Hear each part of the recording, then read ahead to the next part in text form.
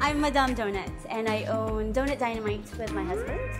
We opened our store about 7 months ago in the town of Wailuku. And so far it's going quite well. It's been really amazing how people have come to find us, and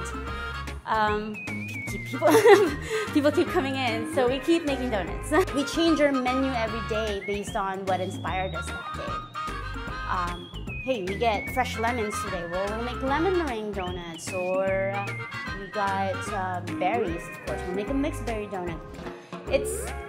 There's constant inspiration out there. It's art, you know, just rainy days makes us want to make a hot chocolate donut, you know.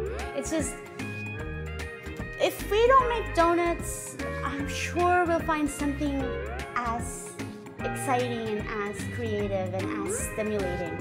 I don't think we can possibly stop creating food. This is our passion. You know, you go through life going through phases and doing many different things, but all those experiences put you in one place, and this is where it put me.